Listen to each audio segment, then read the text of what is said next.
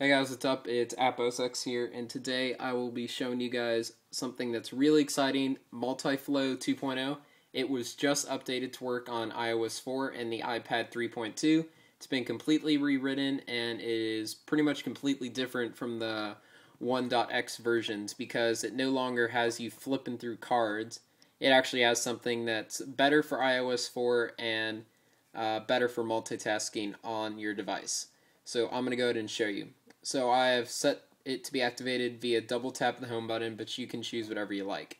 So when we double tap, the application's kind of like 360, and you have your applications right here, just like Exposé on the Mac. And if you double click from app to app, it has smooth animations, just like that. This is the way I thought Apple should have done multitasking, to be honest, and it's really cool, and you can go ahead and even quit applications.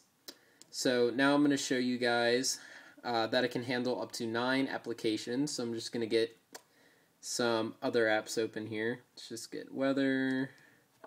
Let's get calendar.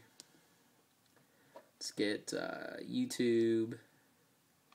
That load up. And then let's get one more, I think.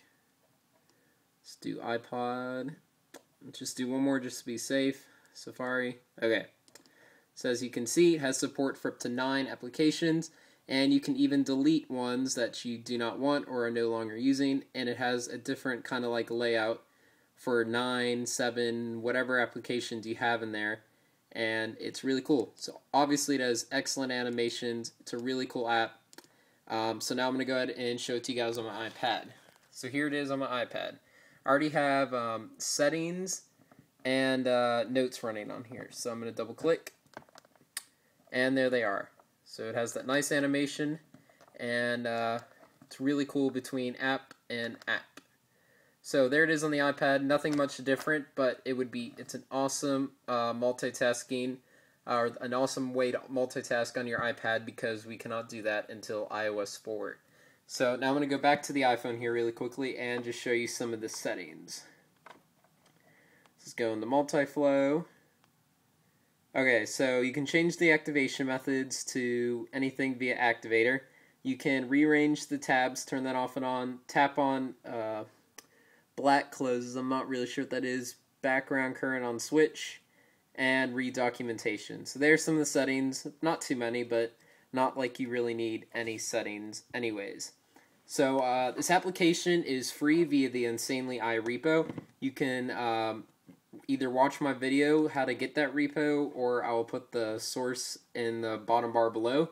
And just for the end of the video, Chipone, however you want to pronounce it, this is just a by the way for the video, has announced that Pro Switcher will be coming this week. He says to expect to release this week. He originally said he wasn't going to make it for iOS 4, left a bunch of people disappointed, and since this was updated, I guess it gave him an incentive to update his application, so we will see Pro Switcher updated if you like using the cards better than this method right here.